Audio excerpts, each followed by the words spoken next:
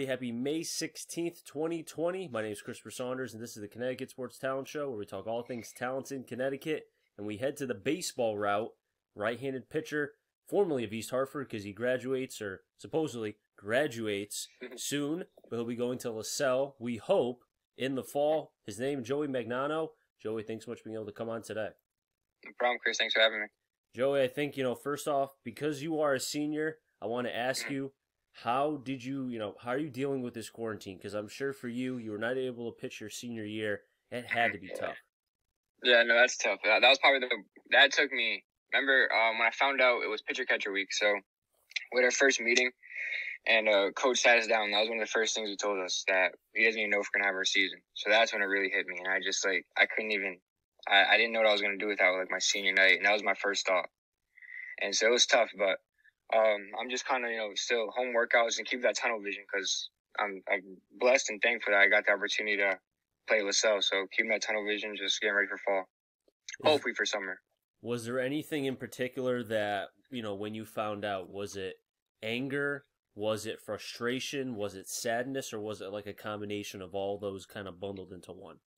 It was definitely a combination. It was just I couldn't even describe it to you. It was all off season. You work so hard for this season, and then for it to be taken, and then on top of that, it's you can't even do anything to stop that.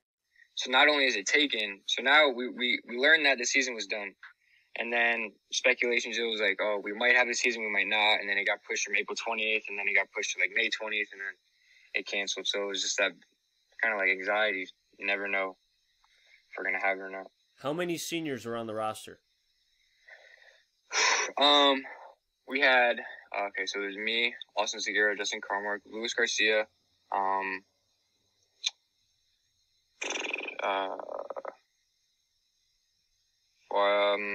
Garrett Allen's 5. I think I'm about 6. I think it was 6, 5 or 6 seniors we had. Okay, so for the 6 seniors, do are you still keeping in contact with all of them? Yeah, I keep in contact. Yeah. Because I was going to say, because especially in a time like this, knowing that I don't know how many of them are going to play college baseball. Yourself, you're going to go play at Lasell. Yeah. We'll talk about that in a couple minutes. So, but not being able to play potentially for the last time with the guys that you kind of came through high school with, that's sad, man. Yeah, no, that was tough. It was and we didn't even, once we learned the season was done, that's when that was the weekend where everything, school got shut down, everything. So we didn't even get to say goodbye, nothing. It was just in FaceTime and real, face to face is not the same at all. So we didn't even get to get a formal goodbye, nothing. It was tough. Hopefully, something could happen with the baseball program at East Hartford maybe next year when schools hopefully open back up, and maybe the head coach can have you come down, just, the seniors, just something to kind of, I know it's going to be, potentially a year plus away, but, something to be able to at least bring you guys back and say, hey, let's finish it off right, at least you guys together, Yeah, no, that'd be great, yeah. That'd definitely be something cool. You know what, let's talk a little bit about your career at East Hartford. Kind of reflect to me on the last 3 years, 3 full seasons that you had with East Hartford, because I'm sure there's some moments that kind of really jump out to you. Yeah, no, for sure. So coming in, I was really I was a chunky kid. I didn't really know what I was going to play. In middle school, I didn't make the 6th grade team or the 7th grade team. Made it in 8th grade, and I played third base there. And then so freshman year tryouts came, and I was trying out for third base, and I get in the batting cage, and coach, he says 2 letters, P.O. So from that day on, I was a pitcher. So I was a pitcher for 3 years. I played JV varsity my freshman year, and then varsity my junior, and my sophomore and junior year. Interesting. So you didn't make the 6th or 7th grade team, is that what you said? No. Okay, yeah. So then your coach saw you hit, and he said that you were only a pitcher only. Yeah. So your hitting must have been that bad. Yeah, it was terrible. It's okay. Don't worry. I was a former pitcher in college. I was told well before college, stop hitting. You can't, you could hit, but it's going to be 50 miles exit velocity off the bat. Just focus on pitching. Trust me. You're not the only pitcher. Look at Major League dudes. They look even worse. Yeah. You know what I mean? But, looking at that, from a macro sense, were you happy to be just a pitcher, or did you miss the hitting aspect? Oh, no, 100%. Yeah. And especially now in hindsight, it was a blessing in disguise. I definitely wanted to just focus on pitching. there really is no downside. Once you're done pitching, like you're on your rest days. There's no hitting. There's no you're just done. So that's a life.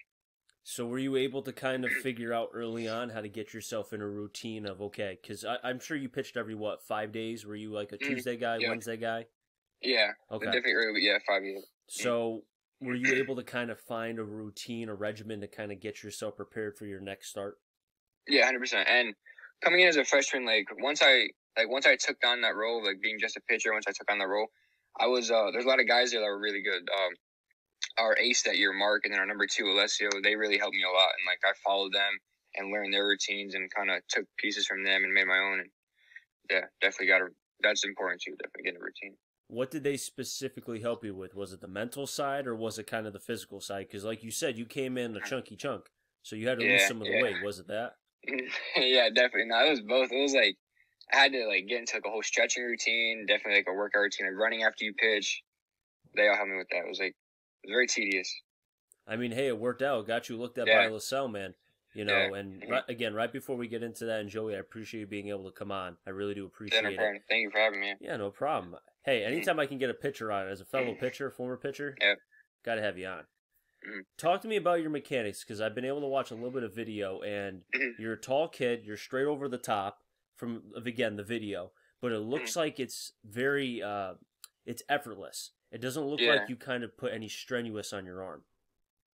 Yeah, it's hard, especially pitching mechanics. It's all a science. It's very tedious. So guys like Chris Sale, 3/4, and Max Scherzer, especially almost sidearm.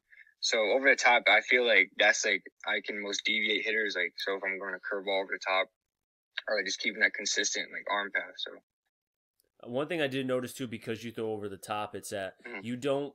Again, I wasn't able to see video from if I was facing north, basically seeing you straight on, but it looks like you hide the ball well. And by hiding the ball well and the hitter's not being able to pick up on it until you're at the firing position, they're not able to kind of figure out, oh, this is a curveball, this is a fastball. And I think that's good, especially for a pitcher as big as you are. Yeah, and I think, especially in the game, trying to, just find any little thing to throw to take that advantage. And especially when I'm on the mound, I'll wiggle my glove a little bit, throw them off, so little things like that, yeah. Now, when you throw over the top, because I know I've talked to a lot of pitchers throughout my career as a broadcaster, and some of them have told me when they throw over the top, sometimes they have a tendency to get underneath the baseball, and if they're throwing a fastball, if they're throwing a curveball, if they get underneath it, it kind of just goes either up or it stays flat like a curveball and it becomes more of a mediocre slider. Is that the same for you? No, not necessarily. A lot of my coaches definitely preach getting on top of the ball, and if you're gonna miss down. That's the best thing to miss down. Okay. So that's why I try to use my fingertips and I purposely push down. I'd rather miss down and throw a dirt ball than throw and miss up. If you miss up, you're not getting another baseball. No. Now, what kind of pitches do you throw? Fastball, curveball, changeup, and two-seam. Okay, which one would you say is your best pitch, and which one would you say is the not so good pitch? I'm pretty confident in all my pitches, so I would say my best pitch is my two-seam, and I would say like I said, I'm confident in all mine, but I guess I don't know.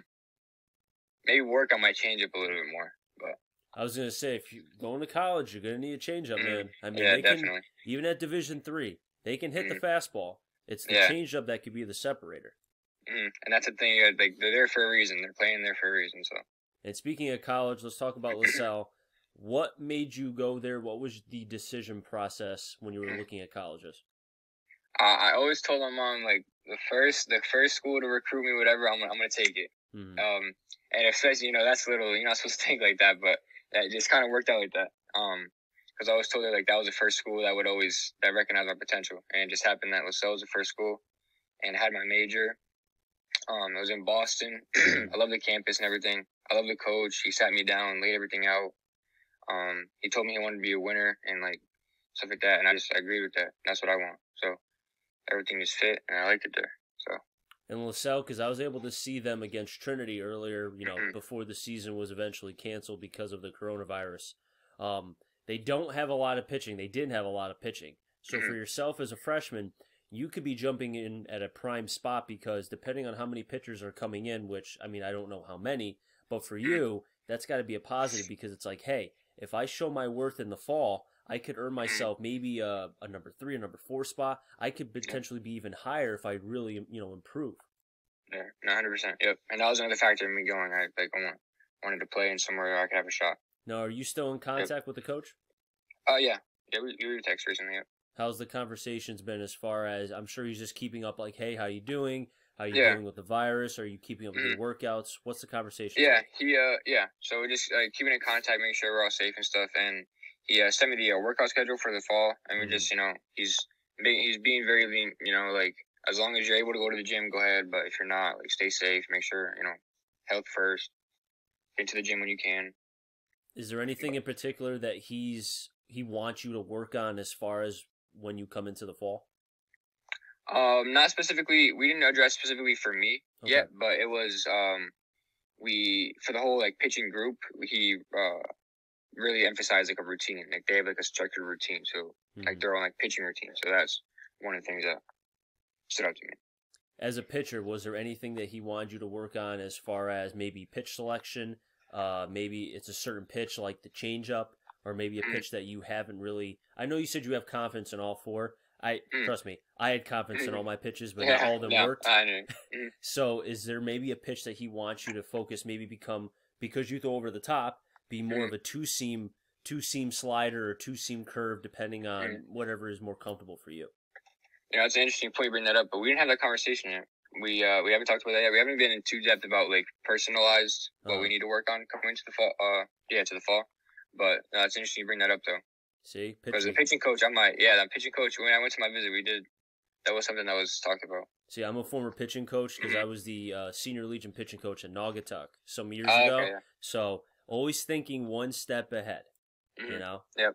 Now, Joey, again, I really do appreciate you coming on. One more question for you. No problem.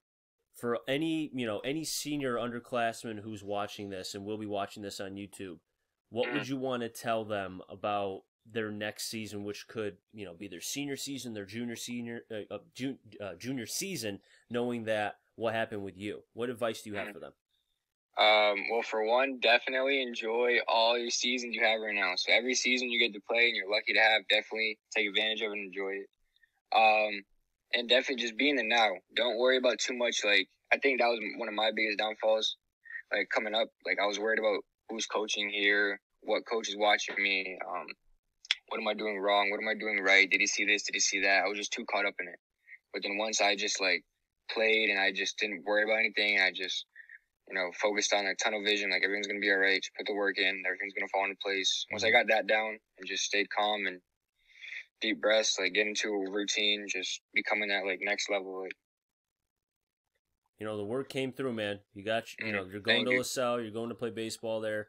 Appreciate it. It sucks with what happened with everything as far as your senior season, but at least you were able to find a school that has your major, and you're able to play baseball for the next 4 years, and hopefully you can continue your success from East Hartford to Lasell. So congratulations to you, Joey. Thank you so much, Chris. Appreciate it. But you know what? We ran out of time here, but once again, it was a pleasure to be able to have you on. You're welcome to come back on anytime. Not a problem. Thank you. Appreciate it. Have a good one. Stay safe. That'll wrap things up here in the Connecticut Sports Talent Show. So until next time, stay safe and enjoy the rest of your day, everybody.